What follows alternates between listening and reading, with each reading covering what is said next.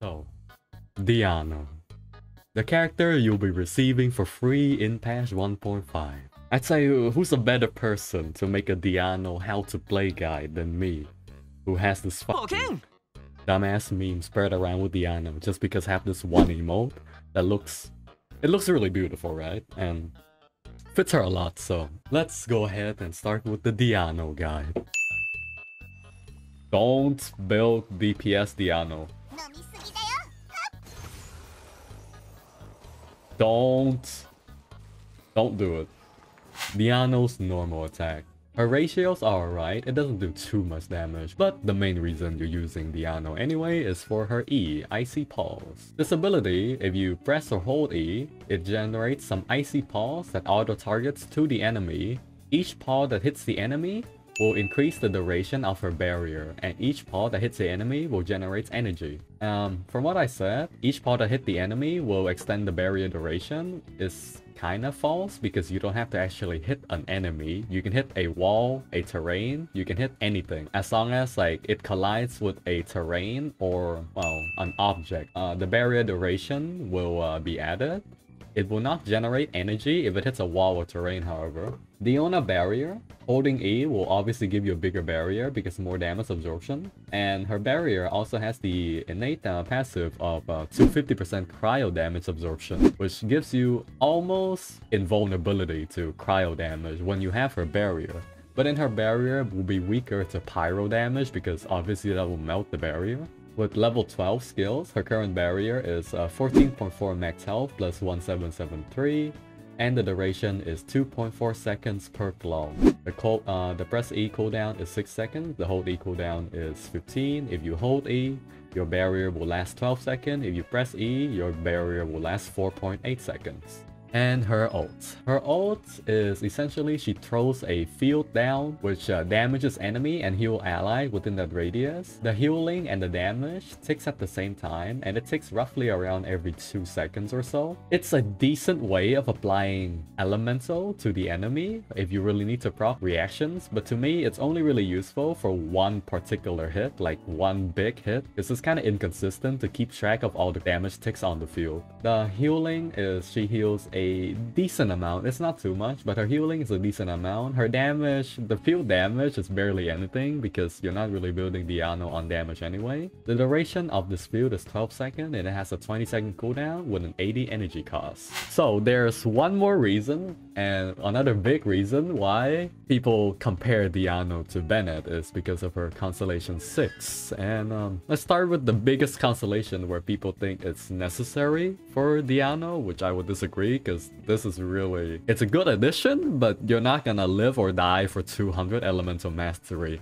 unless you're a YouTuber and you're trying to make one-shot content, you know, to farm internet reactions. But you know, other than that, for DIANO, with her C6, her ult ability will apply a buff to your ally if they're above or below 50% health. If they're above 50% health, they gain 200 elemental mastery. If they're below 50% health, they gain 30% increased healing. Kinda cool mechanic where if you're above or below certain health, you get a damage boost, and if you're below, you gain more healing. Bennett ult is innately the same function. If you're below 70%, it will heal you. If you're above 70%, it will give you an attack buff, which is solved by his Constellation 1.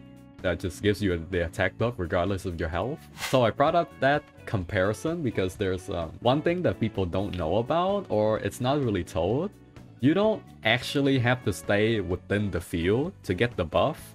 Because Bennett and Diona, how their attack buff works is every time the ult ticks, so every time the healing ticks or the damage tick, you get a lingering buff that lasts for around 2 to 3 seconds. So you don't necessarily have to stay within the field to get the maximum bonus. Hence why Bennett can actually attack buff you forever. Even though his cooldown is 12 and his cooldown is 15 and his duration is 12, Bennett can actually attack buff you forever because how the buff works, it's a lingering buff. You don't actually have to stay within the field. That's the explanation on the C6, which is the main comparison with Bennett. Now then, let's go over her other constellation. Her C1 regenerates 15 energy for Diona after the duration of her signature mix ends. So after you use your ult, you get 15 energy back. This is 15 flat energy. It does not scale with energy recharge. Essentially, it reduces her ult cost to 65. C2, I really like this. Except the first part. The first part, increase icy pole damage by 15%. They're really trying to advocate building Diano on DPS build right here, right? The second part is nicer. Increase the shield absorption by 15%. This applies to your hold E and your tap E. 15% more shield strength. That will be amazing because, as you know, another explanation. Alright, so as you know, shield strength. Shield strength is a stat that only applies to the user and not your allies. There are very few sources in this game that currently allows you to apply shield strength to your ally. So how shield strength works is if you have the shield strength stat, any barrier on that character will be stronger, not on their allies if their allies have 0 shield strength. So it only applies to yourself mostly. There's a saving grace, which is the new tenacity set, and I'll talk about sets later for Diano. Every single barrier character in the game has an animation where you cannot switch characters while you're casting your barrier. So for Zhongli, it's like this, cannot switch character now. For Noelle, cannot switch character now.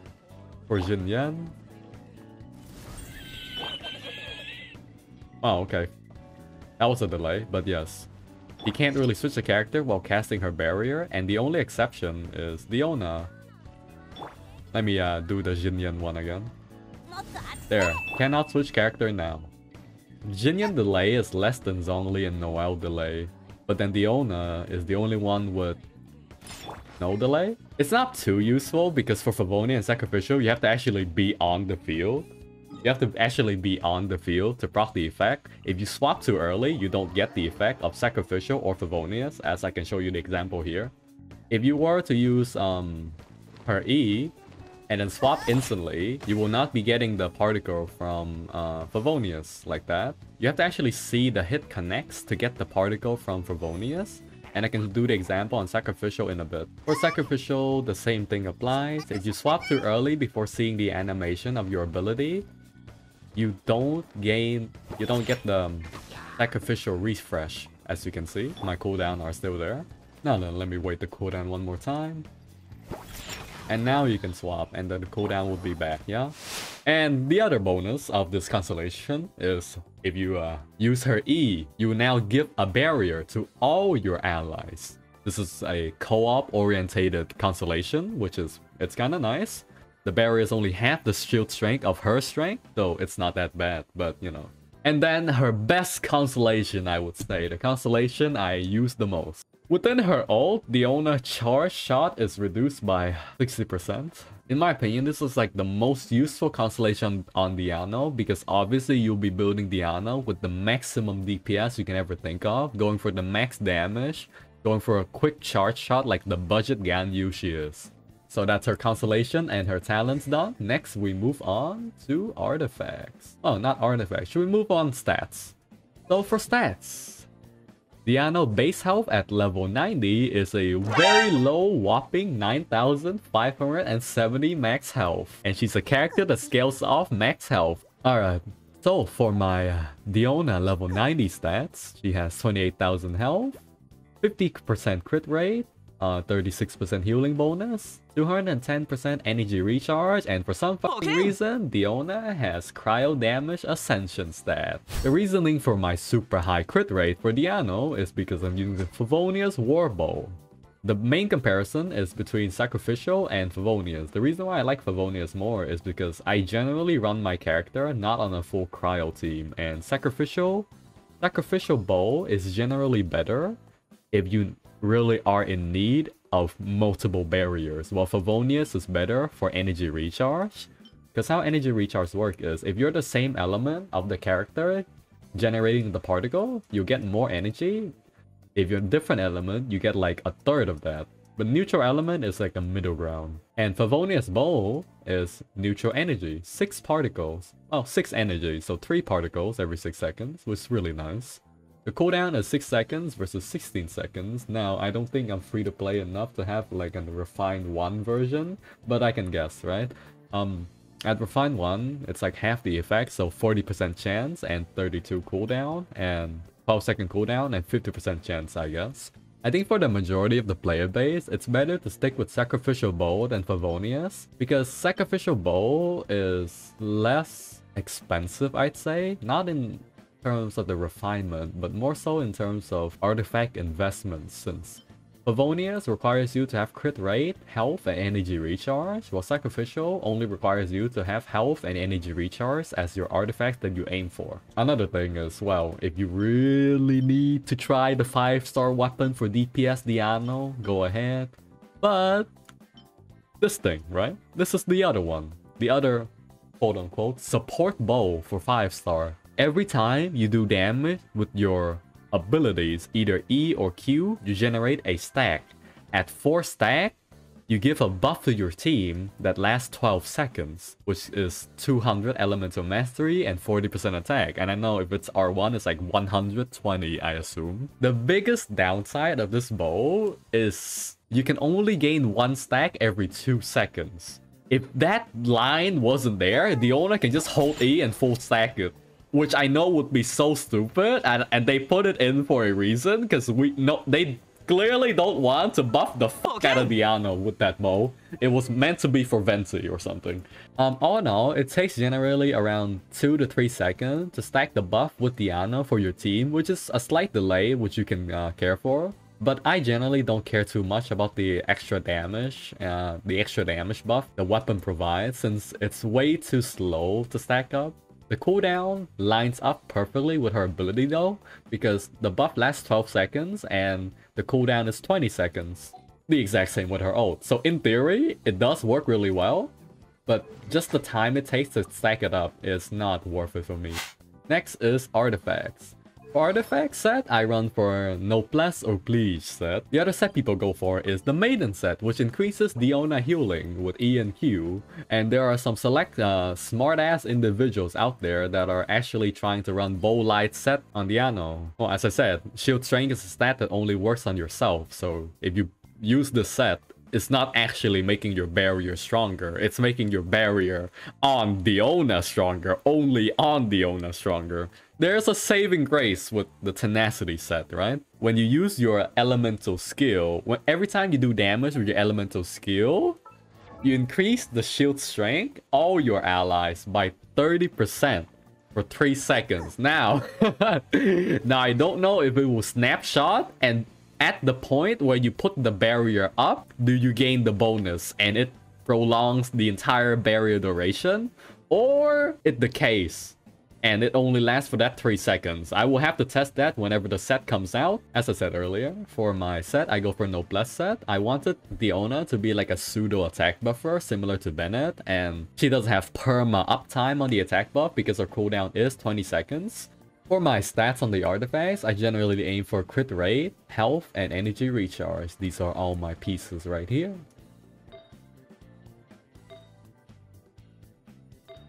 And with this current build, from what you've seen earlier, I get a decent amount of health, a good amount of crit rate, and a good amount of healing bonus and energy recharge so that I can use Favonius Warbow. The other option, the other only popular option currently is Maiden set Diona, right?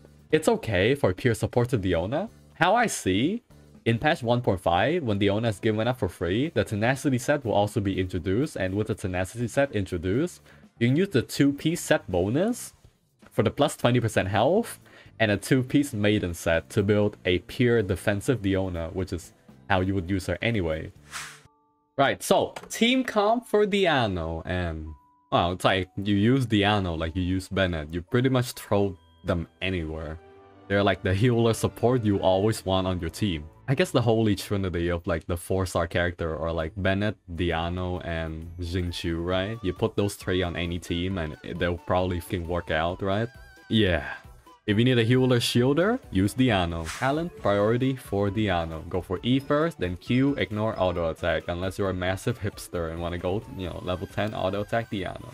So, for Diona energy regeneration, Diona gives you 0.8 energy per icy pulse, up to 5, so that's 4 energy every 15 seconds, yeah? Ideally, you'd rather hold E on Diona always, tapping E for DPS only. Now this is her healing. Below half health, she heals for 7,000. Above half health, she heals for 5,800. And this is the whale from Tartaglia. We can block probably one hit, and we take 10,000 damage afterwards, because Tartaglia whale does damage twice. If you stay at the very middle, it does damage twice. If you stay at the edge, it does damage once. So my barrier is around 10k. Now, time for the rune guards. Stand up. Stand up. Stand up.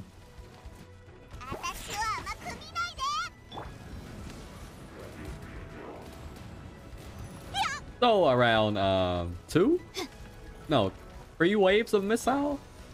But on Diona alone, I think she can barely tank one. Yeah, she can barely tank one on her own, but on Xinyan she tanks more. Because your defense take into account when you're tanking barriers. Roughly, my shield string on Diona is roughly 10,000 on a noblesse set. As I said, I use her on noblesse set because I want her to act like a pseudo attack buffer. Because of her infamous duel with Bennett, which I can show in one moment. It really feels unfair whenever I play this team. Wait, look at his head. If he has cryo on again. He does have cryo on. Press E. 58. Look at this. No, he's not. Oh, now he's on cryo. 57. For a normal melt, it should only be around 25k.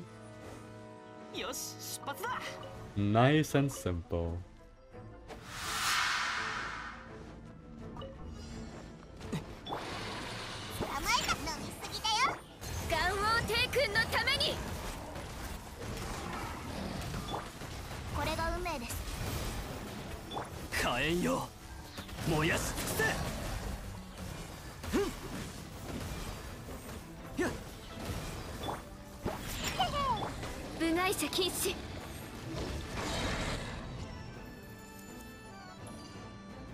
Unless it's Bennett because he does everything, that is true. Unless you're Bennett because you do everything. But essentially, the only job here is to generate ER, then put barrier and ult up whenever it's up, so she can increase the team's survivability.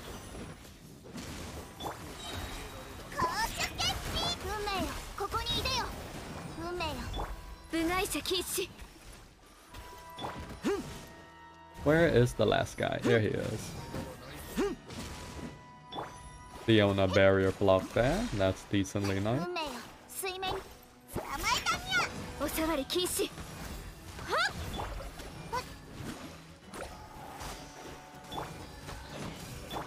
I don't want to use my ult here because I kind of want my ult for the last one, and that should be done. Yeah, no, I non-crit twice. That means I'm a poo-poo brain. Alright, next is like, I went through everything, Biru, so that should be good. Went through E, Q, talent, artifacts, and everything.